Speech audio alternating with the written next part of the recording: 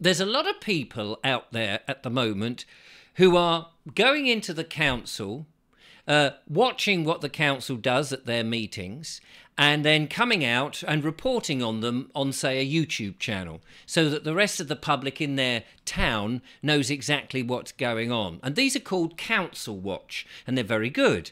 There's a lady called Rachel Matthews in Colchester who's doing exactly the same thing. And in fact, she started it off. And I think it's absolutely laudable. We should be reporting what the councils are doing. And you may remember, about a year ago now, I had this concept, this idea of a place called Biggleswick. Now, Biggleswick doesn't actually exist. It was an invention of my mind. And I painted the picture that Biggleswick, this wonderful, lovely little place of quintessential English town of Biggleswick, nestled between the two counties of Bedfordshire and Goodham.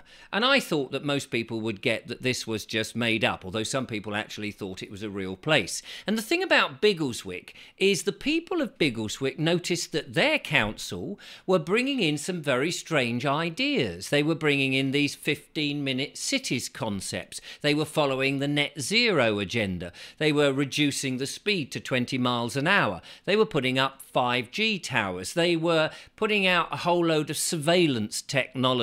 And the people of Biggleswick thought, hang on a minute, nobody's asked us if we want these things. These seem to be coming down through government and then being laid on and paid for by the people of Biggleswick. And quite rightly, the people of Biggleswick said, I'm not sure that we like this. And they all got together. And in my allegory, they went to the council and they said, actually, we don't want this. Thanks very much. Very kind of you to offer it, but we don't want it. Thank you. Goodbye. And the council said, very interesting, but you're going to get it anyway. And so the people of Biggleswick said, well, are we going to stand for that? Are we slaves? Do we have to have this?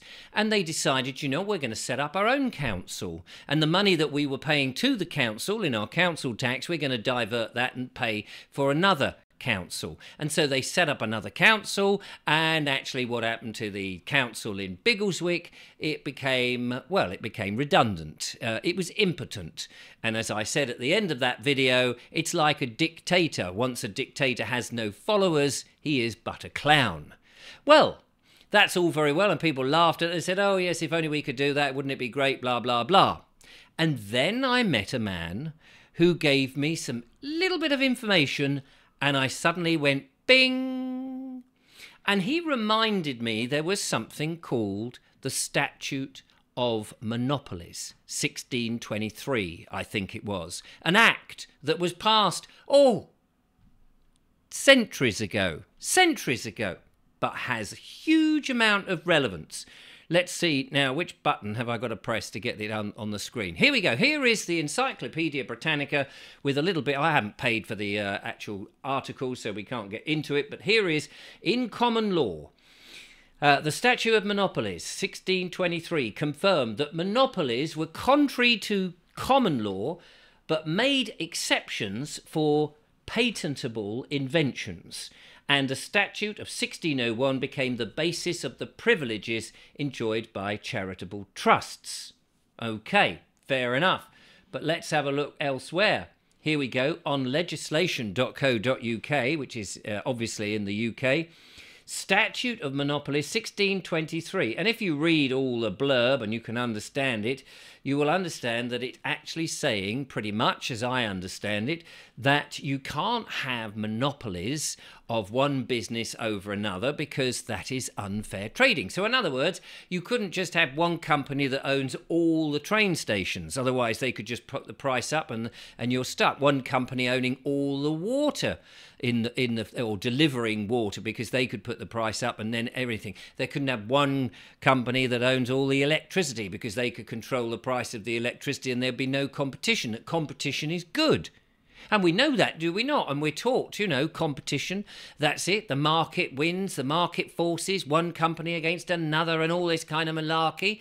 And yet, isn't it a fact, is it not a fact that actually we have a monopoly in our towns of a council, a monopoly in our country of a government, a government, one single government. You might say, yeah, but Richard, these are special, assemblies of people. They are in the public interest. They are for the people. They've been set up by we the people. Whoa, whoa, whoa, whoa, whoa, whoa.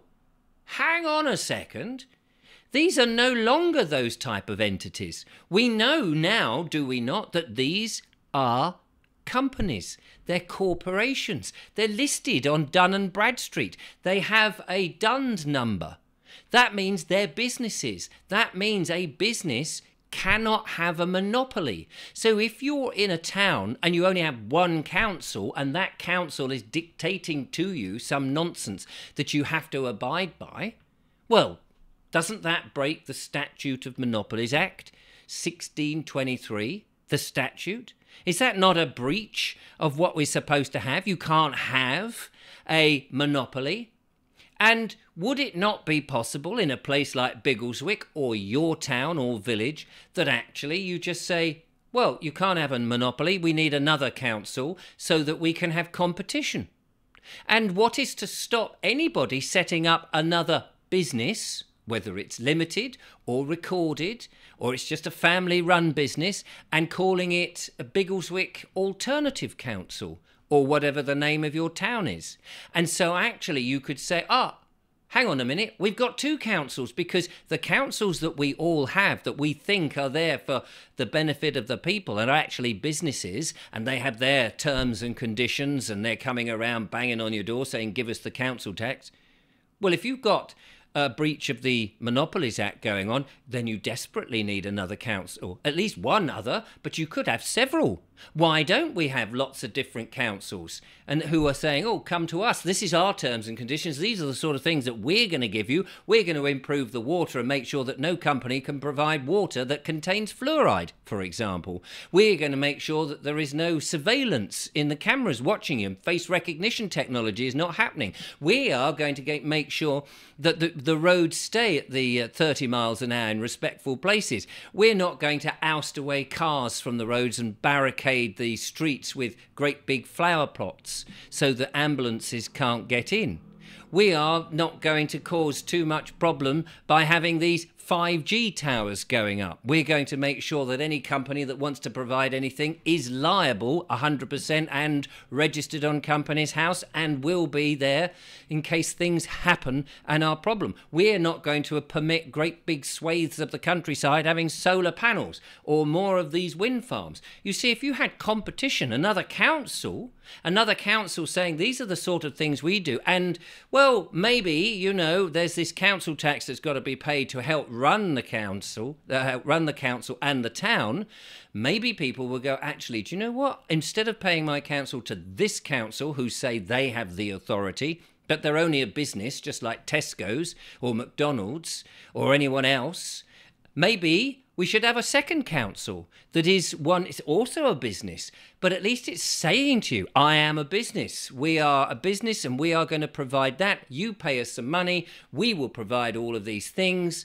And there it is. And then if you don't like the business, you can take your business elsewhere. Isn't it true that these councils have a monopoly over our land? Should that be the case? Should we have to listen to them? Should we just say, actually, do you know what? You're not working for the people. Thanks ever so much for your ideas, but it's very kind. But actually, there's a new business in town and they're offering this. Or actually, there's 3 new businesses and they're all vying for our attention. And do you know what competition does? Competition is going to provide what the people want, what the market wants, not what the government or the dark forces, the Luciferians, the Satanists, all these people who are pulling the strings of the government, and provide the things that the people want. So maybe this is a way out of it. Maybe this is a way that the business that is the alternative government will say, look, we do need some income coming in, obviously, and we do need to have some sort of help, but we're not going to call it a tax because we won't be taxing anyone. We're a business. That maybe you can become a member of it, or you can make donations, or you can agree to pay a lot less than these people, or you can contribute. You can be part of it. You can paint the bridges and weed the gardens and do some of the work, maybe contribute to the town in some some way, setting up youth theatres, setting up lovely places, bringing the bandstand out, having some nice... You a musician? Don't worry about paying the council tax. Come and sit on the bandstand and play your tuba once a week. That would be absolutely lovely. What about some English country dancing? You're somebody who can orchestrate that. That will be fantastic. What if this other business was very much people-minded and decided we're going to just have stuff so that people are of this community, for the community, and have fun and thrive and do great things and put flowers where we want to put flowers, not the sort of things that this other council, who is being guided and controlled from other people that we don't know about. What if our alternative businesses were offering the things that we actually want? Wouldn't that be the business? Would that not be the kind of council business that you want to support and be part of and improve your town? Seems to me that anybody out there who has any knowledge of business, who knows and understands that these councils are simply corporations who have to go through the corporation type business of contracts, and they're not there by the deems of government and the people anymore, that they're operating on a different system. Anybody out there who understands what business is like may well want to set up another business. You could make a killing. And at the same time, you could be serving the county, and the people will gently go over towards that business because you are doing the best for the town. And if you didn't, another business would set up in competition, and that way you'd eventually get the very best for our towns and our villages. Just an idea.